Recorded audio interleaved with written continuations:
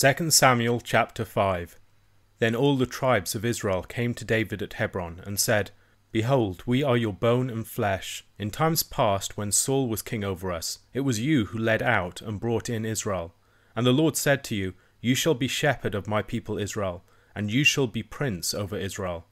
So all the elders of Israel came to the king at Hebron, and King David made a covenant with them at Hebron before the Lord, and they anointed David king over Israel.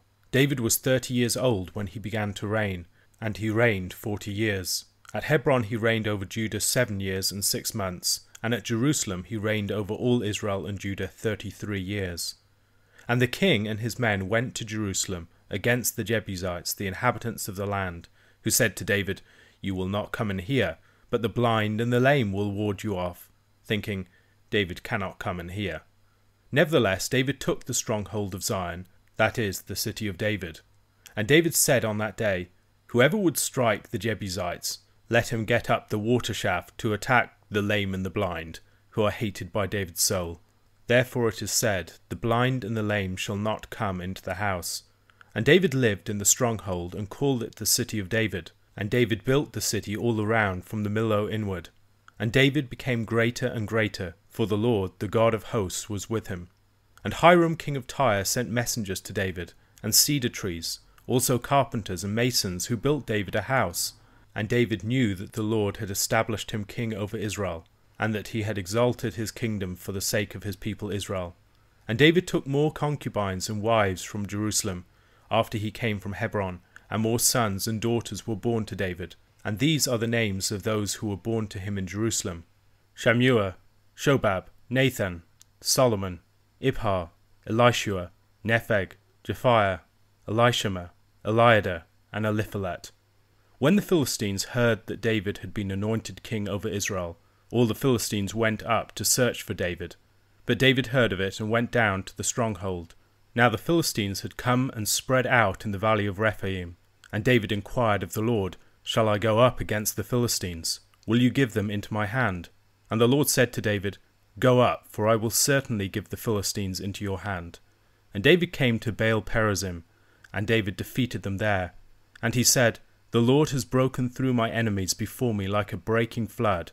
Therefore the name of that place is called Baal-perazim. And the Philistines left their idols there, and David and his men carried them away. And the Philistines came up yet again and spread out in the valley of Rephaim. And when David inquired of the Lord, he said, You shall not go up. Go around to their rear, and come against them opposite the balsam trees. And when you hear the sound of marching in the tops of the balsam trees, then rouse yourself, for then the Lord has gone out before you to strike down the army of the Philistines. And David did as the Lord commanded him, and struck down the Philistines from Geba to Gezer. In 1 Samuel chapter 5, David finally becomes king of Israel. The people address him as their bone and flesh. They're declaring that David is their brother. There's a similar claim made in Judges chapter 9 verse 2 as Abimelech addresses the leaders of Shechem. The people recognize that David has been an effective military leader of Israel during the reign of Saul. Also that God has made a promise to him, which had clearly become wider knowledge among the people. In Deuteronomy chapter 17 verses 14 to 15, Israel was given instructions concerning their king. When you come to the land that the Lord your God is giving you, and you possess it and dwell in it, and then say, I will set a king over me, like all the nations that are around me, you may indeed set a king over you, whom the Lord your God will choose. One from among your brothers you shall set as king over you. You may not put a foreigner over you who is not your brother. David is the king who is chosen by God, and also someone who they recognize to be their brother.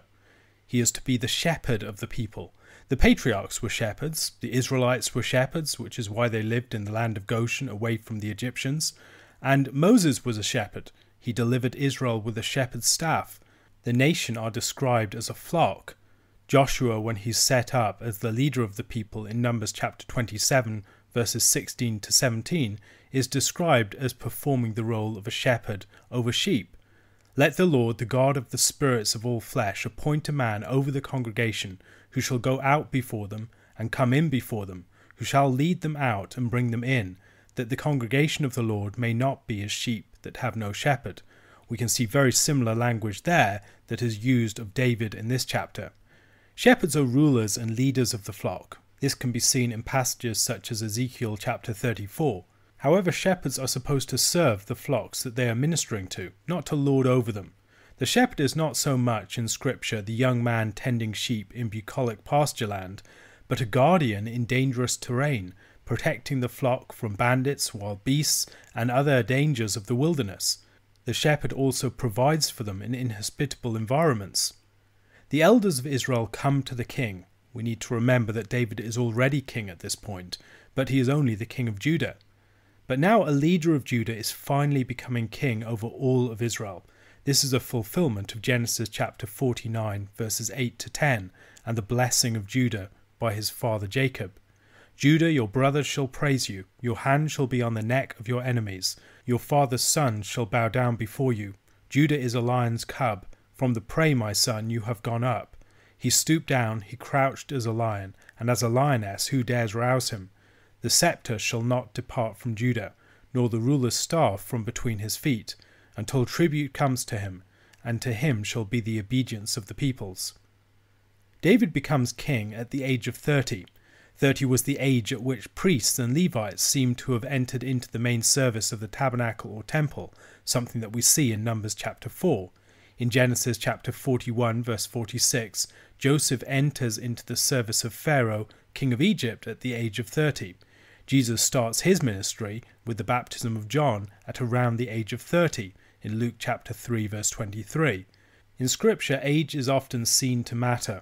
People may exhibit great talent and skill for their age, but there is something about growth in wisdom that simply takes time, and even the wisest and most advanced youth for his age needs to pass through various seasons of life before he is ready to occupy particular offices or to perform specific roles. Elders in the church, for instance, should be older, probably ideally in their 50s or above. Why might this be the case? In passing through various seasons of life, for instance, seasons of sowing and reaping, you grow into a deeper understanding even of truths that you already know on some level. There are seasons of life that are seasons of transitions, periods of life where we are reaping what we have sown in previous years and discovering the true character of our previous choices. On account of the seasonal character of human life, people will often experience crises at specific junctures. Even the smartest youth is callow by comparison with the person who has truly weathered a midlife crisis and successfully navigated the straits that will lead into a new stage and season of their lives. David, before he was ever fit to rule as king, had to learn faithfulness as a son and as a suffering prince. The period of his life spent on the run and in the wilderness and in exile was a crucial part of his preparation for the rule that he has now entered into. Jerusalem had first been captured back in Judges chapter 1 verse 8, and the men of Judah fought against Jerusalem and captured it and struck it with the edge of the sword and set the city on fire. But later in that chapter, in verse 21, we read, "But the people of Benjamin did not drive out the Jebusites who lived in Jerusalem, so the Jebusites have lived with the people of Benjamin in Jerusalem to this day." Jerusalem has a number of different hills, and the Jebusites presumably control the chief stronghold there, the high city. However, it seems likely that the Jews were living in the other parts of the city at this time. The Jebusites believed that their stronghold was so secure that even the blind and the lame among them would be able to hold David's forces at bay and defend it. David uses the expression blind and lame to refer to the Jebusites, as the Jebusites have identified themselves with the blind and the lame. The lame and the blind don't come into the house, and that is presumably a reference to the Jebusites. It isn't about the exclusion of those who are actually physically blind and lame. Mephibosheth, for instance, is lame, but he will still come into the house. Rather, it is an ironic reference to the Jebusites themselves. The likely significance of the water shaft is that David's men cut off the water supply to the city. In particular, from what we read in 1 Chronicles chapter 11, verses 5 to 7, Joab seems to have been the one who led this assault. The inhabitants of Jebus said to David, "You will not come in here." Nevertheless, David took the stronghold of Zion, that is, the city of David. David said, "Whoever strikes the Jebusites first shall be chief and commander." And Joab, the son of Zeruiah, went up first, so he became chief.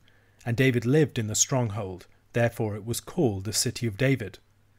The The New Testament narrative alludes back to this, I believe, in Matthew chapter 21, verses 10 to 14, as David's greater son enters the city of Jerusalem and heals the lame and the blind in the temple. And when he entered Jerusalem, the whole city was stirred up, saying, "Who is this?" And the crowd said, "This is the prophet Jesus from Nazareth of Galilee." And Jesus entered the temple and drove out all who sold and bought in the temple, and he overturned the tables of the money changers and the seats of those who sold pigeons. He said to them, "It is written, my house shall be called a house of prayer, but you make it a den of robbers." And the blind and the lame came to him in the temple, and he healed them. Millo was a fortress that guarded one of the ascents to the city. The city has a central stronghold and a surrounding area. David makes Jerusalem his capital. The first time that we encounter the city of Jerusalem in Scripture is in Genesis chapter 14, where we meet Melchizedek, who's the king of Salem. David deals wisely with surrounding peoples. He defeats the Jebusites and the Philistines, but he forms an alliance with Hiram, king of Tyre. Hiram's assistance to David and to Solomon his son is a sign of the riches of the Gentiles coming into God's people. James Jordan suggests that we have a victory house-building pattern here, a pattern that we see on several occasions in Scripture, and a pattern that explains in part why events in this chapter are recorded out of chronological sequence. David wins a victory over the Jebusites, and then his palace and his household are established. Another victory house-building pattern follows this, as David wins victories over the Philistines and works towards the establishment of the temple. At this point, David is taking even more wives. As we've seen before, taking wives was probably in large part a ploy to forge strategic alliances with leading families and surrounding peoples. The inclusion of Solomon here, for instance, should also alert us to the fact that these verses are covering a lot more time than merely the initial years of David's reign. The Philistines come up to attack when they hear that David has become king. This occurs presumably before David captures Jerusalem, just when David has become king. He goes down to the stronghold rather than up to Jerusalem. The Philistines are spread over the valley of Rephaim, which is associated with giants. Perhaps to this point David has still been considered a sort of vassal by the Philistines, but the prospect of a united Israel is a threatening one to them, and they go out to battle against David and Israel. David inquires of the Lord, and following the Lord's instructions wins a great victory over them. The capture of the Philistines' idols is an important detail. The Philistines had earlier captured the Ark of the Covenant, back in chapter 4 of 1 Samuel. They had also declared the good news of Saul's defeat in the houses of their idols 7 years previously. Now the Philistine idols are captured, and they are humiliated. There is a sort of repetition of the original attack at the end of the chapter, as the Philistines again come up and again spread out over the valley of the Rephaim. This time, after inquiring of the Lord again, David defeats them as he follows a divine sign, the sound of marching in the top of the balsam trees, perhaps a sign of God's marching ahead of Israel. David attacks the Philistines from the rear, and he wins a decisive victory over them at this point. The Philistines, we must remember, had crippled Israel since Israel's loss at the Battle of Gilboa. This victory in the victory house-building pattern will be followed by David's attempt to build a house for the Lord. A question to consider. Why do you think that David made Jerusalem his capital? Romans chapter 16. I commend to you our sister Phoebe, a servant of the church at Cenchrea, that you may welcome her in the Lord in a way worthy of the saints, and help her in whatever she may need from you, for she has been a patron of many, and of myself as well. Greet Prisca and Aquila, my fellow workers in Christ Jesus, who risked their necks for my life, to whom not only I give thanks, but all the churches of the Gentiles give thanks as well. Greet also the church in their house. Greet my beloved Epaenetus, who was the first convert to Christ in Asia. Greet Mary, who has worked hard for you. Greet Andronicus and Junia, my kinsmen and my fellow prisoners. They are well known to the apostles, and they were in Christ before me. Greet Ampliatus, my beloved in the Lord. Greet Urbanus, our fellow worker in Christ, and my beloved Stachys. Greet Apelles, who is approved in Christ. Greet those who belong to the family of Aristobulus. Greet my kinsman Herodion. Greet those in the Lord who belong to the family of Narcissus. Greet those workers in the Lord, Tryphena and Tryphosa. Greet the beloved Persis, who has worked hard in the Lord. Greet Rufus, chosen in the Lord, also his mother, who has been a mother to me as well. Greet Asyncritus, Phlegon, Hermes, Patrobas, Hermas, and the brothers who are with them. Greet Philologus, Julia, Nereus and his sister, and Olympus and all the saints who are with them. Greet one another with a holy kiss. All the churches of Christ greet you. I appeal to you, brothers, to watch out for those who cause divisions and create obstacles contrary to the doctrine that you have been taught. Avoid them. For such persons do not serve our Lord Christ, but their own appetites, and by smooth talk and flattery they deceive the hearts of the naive. For your obedience is known to all, so that I rejoice over you. But I want you to be wise as to what is good and innocent as to what is evil. The God of peace will soon crush Satan under your feet. The grace of our Lord Jesus Christ be with you. Timothy, my fellow worker, greets you, as do Lucius and Jason, and Sosipater, my kinsman. I, Tertius, who wrote this letter, greet you in the Lord. Gaius, who is host to me and to the whole church, greets you. Erastus, the city treasurer, and our brother Quartus greet you. Now to him who is able to strengthen you according to my gospel, and the preaching of Jesus Christ, according to the revelation of the mystery that was kept secret for long ages, but has now been disclosed, and through the prophetic writings has been made known to all nations, according to the command of the eternal God, to bring about the obedience of faith. To the only wise God be glory for evermore, through Jesus Christ. Amen. Romans chapter 16, after the immensely rich theology of the letter, might seem a little anticlimactic. However, examined more closely, we may find several aspects of it that will reward our attention. The most immediate thing that might jump out at the reader of the chapter is the sheer number of the names that are mentioned. By my count, 26 people in Rome are mentioned by name. A few others are mentioned without being mentioned by name, such as the members of various households, or the mother of Rufus. It seems astonishing that Paul would know so many Christians in a church that he had yet to visit. T.W. Manson suggested that Romans 16 was a letter to Ephesus, attached to the epistle to the Romans, so that the letter could be sent on to them. However, there are a number of problems or weaknesses with that position, several of which are identified by Peter Lamp in an article, The Roman Christians of Romans chapter 16. He notes that it would have been likely that Paul would have had many more co-workers to address in Ephesus. Having such an attached letter would also be without precedent in Paul's writing. A letter composed entirely of greetings would be remarkable for Paul, who couldn't resist getting into theology. A number of the names in this chapter also aren't found in many of the thousands of inscriptions that we have from Ephesus, although they are found in Rome. And then besides the fact that the manuscripts of Romans that we have don't end with Romans chapter 15, there is also the fact that Romans 15 would be a very unnatural ending to the book.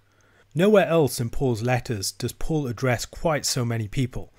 Yet Rome was different. Rome was a church that Paul had not yet visited. Perhaps this is precisely why Paul can greet such a long list of people personally. Greeting so many people in other churches would seem to single out people in a way that might fuel rivalries and status conflicts. However, when Paul has yet to visit, he is freer to single out people that he already knows. These people that Paul already knew in Rome were an important initial connection that he had with the congregation, which he would be able to build upon over time. Along with the names in this list of greetings, Paul often adds a brief statement describing his relationship to them, or saying something about their character or their service. Especially in the case of the people mentioned who have worked alongside Paul in the past, such as Prisca and Aquila, Epaenetus, or Andronicus and Junia, these were obvious character references for Paul. These people could commend him to the Roman Church. This is another reason why the chapter makes most sense as one addressed to Rome, along with the rest of the letter. Paul would not require such references for almost every other church to which he wrote. Interestingly, Paul does not greet these people directly, but instructs the recipients of the letter to convey his greetings to the people in question. Perhaps this suggests that, in the first instance, this would not have been read to an entire gathered congregation of Roman Christians. Before moving to consider any of the names in particular, we should consider the fact that there are so many of them, and what this might suggest about the character of the early church, and of the church in Rome more particularly. It seems as though many of the Christians in the church in Rome were migrants from the east. Then there is the fact that some Romans would have spent some time living away from the capital. In Acts chapter 18 we discover another reason why Paul might have encountered so many Roman Christians. In verses 2 to 3 we learn of Paul's first acquaintance with Priscilla, or Prisca as she is here called, and Aquila. And he found a Jew named Aquila, a native of Pontus, recently come from Italy with his wife Priscilla, because Claudius had commanded all the Jews to leave Rome. And he went to see them, and because he was of the same trade he stayed with them and worked, for they were tent makers by trade. A number of Roman Jews had been expelled from the city by Claudius, before returning later. As Paul had been teaching in synagogues all around the east during this period, he doubtless would have met many of them, including many who would have returned at a later point, perhaps after being converted through his ministry. There is also the possibility that some of the names on the list Paul knew not by personal acquaintance, but by reputation. Besides this, there is the amount of travel that people could undertake in the first century Roman world. As Lampe observes, from the biblical details given concerning him alone, we know that Aquila had moved from Pontus to Rome, to Corinth, and to Ephesus, and then probably back to Rome again. It would not be at all surprising if he had moved back to Rome by the time that Paul wrote the epistle to the Romans. There is also the possibility that some of the persons mentioned might have been associated with each other. Epaenetus, for instance, mentioned immediately after Prisca and Aquila, may have travelled back to Rome with them. Especially if, like Paul, several of the people mentioned had done missionary work as well, we should not be surprised if their paths would have crossed with Paul's elsewhere. This does give us a sense of how cosmopolitan the early church could be, and how extensively networked. This should be a source of confidence for us as Christians when we consider the greater strength, spread, and possibility of confirming eyewitness testimony in such an environment, along with the greater coordination of the message of the churches across vast regions. The chapter begins by commending Phoebe to the Romans. Phoebe is presumably the one who bears the letter to Rome. She's a servant of the church at Cenchrea, someone noted for her ministry. Cenchrea was in the region of Corinth, the eastern port of the Corinthian Isthmus. She was most likely a businesswoman whose own affairs gave her reason to travel to Rome, and who was sufficiently known to and trusted by Paul that he could send an epistle of such great importance with her. She is described as a servant of the church in Cenchrea. She is an emissary of, or a respected envoy for, her church in this instance, and the Romans should receive her with honour as one who acts on behalf of her congregation in various ways. More particularly, Phoebe is described as a patroness of many, including Paul himself, in the verse that follows. The role of patrons was very important in the early church, and it seems that a culturally disproportionate number of these patrons of the church were women. They presumably funded the ministries and the ministers of the church and hosted their assemblies. A wealthy businesswoman like Phoebe likely hosted the Cenchrean church in her house and showed hospitality to missionaries like Paul who passed through the city. This is also something that was true of Jesus' ministry, as witnessed in Luke chapter 8 verses 1 to 3. Soon afterward he went on through cities and villages, proclaiming and bringing the good news of the kingdom of God. And the 12 were with him, and also some women who had been healed of evil spirits and infirmities. Mary, called Magdalene, from whom 7 demons had gone out, and Joanna, the wife of Chuza, Herod's household manager, and Susanna, and many others, who provided for them out of their means. Such persons would have been of considerable importance to the early church, and likely enjoyed considerable honour in their congregations. Phoebe is the first of a number of women mentioned in this chapter. There are 26 names mentioned in verses 3 to 16, 9 women and 17 men. However, as Lampe remarks, of those especially praised for their service, 6 or 7 are women: Prisca, Mary, Junia, Tryphena, Tryphosa, Persis, and perhaps also Rufus's mother, while only 5 or 3 are men. Such a list implies that women were active, prominent, and honoured in many quarters of the life of the early church. Prisca and Aquila, a couple we first met in Corinth in Acts chapter 18, come first in the list of the Christians in Rome. They were some of Paul's dearest friends who had risked much for him, and to whom the wider church owed a considerable debt. They host a congregation in their house, probably one of several such congregations in the city. Perhaps the most controversial name on the list is that of Junia, whose name has often been translated as Junias, a male name. While technically possible, this is almost certainly a mistranslation. In the early church, Junia was identified rightly, I believe, as a woman, by people who clearly opposed women in pastoral ministry, something which many modern readers of Romans have used her name to support. Andronicus and Junia were most likely a married couple, or perhaps a brother and sister who travelled together. We have description of such situations in 1 Corinthians chapter 9 verse 5. Do we not have the right to take along a believing wife, as do the other apostles and the brothers of the Lord and Cephas? They are described as Paul's kinsmen. This may mean that they were relatives of Paul, or simply, perhaps more likely, that they were Jews. They also seem to have been in prison alongside Paul at some point, maybe in Ephesus. The detail that has particularly made Junia a figure of much prominence in debate is the description of the couple as outstanding or well known among the apostles.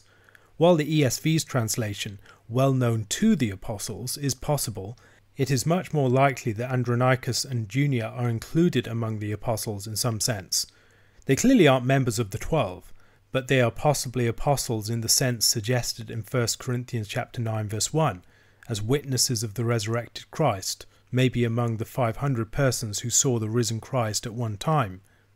Going further than this becomes speculative very quickly, but considering how prominent and widespread debates concerning them are, there are some points that we should make concerning Junia and the ways that other women in this list are used in contemporary debates about women in pastoral ministry. We should, at the very outset, notice the presence of a number of prominent women in the list. Whatever positions we hold concerning pastoral ministry, we should note the prominence of the various ministries of women more generally, and the honour that Paul held such women in. We have much clearer teaching on these matters elsewhere in the New Testament, and we shouldn't need to rely on speculation about such passages. Making questions of women in pastoral ministry hang upon the uses of particular words and phraseology in such passages is stretching the evidence far further than it can actually support. In debates on such matters, it is telling how often the word leadership is focused upon. Romans 16 clearly shows women being prominent figures in their churches, being key workers, and being honoured for their faithful service. However, the need to make a case for women in pastoral ministry leads to a focus upon these women as so-called leaders, which is a category that seems to be a rather clumsily fitted one, unsuited to the service that the women here are actually performing. Perhaps one of the lessons we should learn from this passage is that leadership should not have such a monopoly on honour, and that other forms of service in the life of the church should receive much more recognition. We should beware of importing our modern assumptions about individuals filling essentially gender-neutral roles for which their sex is a matter of indifference, assumptions that arise in no small part from our modern economic order. In most societies across history and cultures, a person's sex colours the way that the roles they perform are perceived, and how those roles function, even when the roles they perform are nominally the same as roles the other sex can perform. A number of the women mentioned here are also mentioned alongside their husbands, their children, or their siblings. Rather than individuals performing gender-neutral roles, in many of these situations we seem to have husband-wife teams or families who were known for their service. Clement of Alexandria, writing around the year 200 AD, speaks of the apostles making their wives fellow workers alongside them, with the wives focusing on ministering to women, to which the apostles themselves would not have had such ready access. In the case of Rufus's mother, Paul describes a woman performing an explicitly gendered role of service, acting as a mother to him. The domestic setting for many of the ministries that Paul addresses here, in house churches, as married missionary couples, as families, etc., naturally allowed for women to enjoy much more prominence as the face of their communities, sometimes because there were relatively few male converts around. As the church assumed a growing public profile and the informality of house churches was replaced with more formal offices and ordered communities, the ministry of male leaders naturally assumed much greater prominence on the broader stages that the church was moving into, a development that could strengthen the entire church in certain ways. Nevertheless, in local communities, the more domestic and communally grounded ministries of women would still have enjoyed considerable honour and prominence, even though their ministries would not have been as prominent on the broader stages. Looking through the names, there are some scattered clues to social status, to the regions of origin that people come from. Most of them were probably born outside Rome. Slave-born and free-born identities are sometimes hinted at, and in the case of Andronicus and Junia, their Jewish origin. It seems likely that the majority of the Roman Church were slaves or freedmen or women. Throughout this list, Paul often uses the words "in the Lord" or "in Christ," speaking for instance of Andronicus and Junia as being in Christ before him. Christ is the new realm of his people's existence and the source of their identity. Before sending his companions greetings and signing off the letter, Paul gives an exhortation. He is concerned that the Romans watch out for the type of people who cause divisions and set up obstacles. Such people are not motivated by the truth and the love and service of Christ, but are just in it for their own appetites. However, they can lead many naive people astray. Paul writes very positively about the Romans themselves, but he wants them to be wise in discerning what is good and completely averse to that which is evil. Alluding to the promise of Genesis chapter 3 verse 15, he promises that God will crush Satan under their feet shortly. The serpent will be attacking them in various ways, but Paul is assured that they will prove victorious. In verses 21 to 24, Paul conveys greetings from his fellow workers, and his amanuensis Tertius conveys his. Timothy is described as Paul's fellow worker, presumably something already well known by Christians in the eastern Mediterranean region. The references to Gaius and Erastus suggest the possibility that Paul was writing from Corinth. Also, Erastus's public office is evidence of individuals with higher social status among the early Christians. The book ends with a grand doxology, summing up the meaning of the gospel. In the fullness of time, according to his eternal purpose and in fulfillment of prophetic promise, Jesus the Messiah is being proclaimed as the world's true Lord and the one in whom the reign of God is established. This message is being proclaimed throughout the nations, so that all nations might submit to him with the obedience of faith. This is the gospel. This God, who has established his glorious kingdom in his Son Jesus Christ, is also able to establish his people, secure in the strength of the kingdom that he is making known at this present time.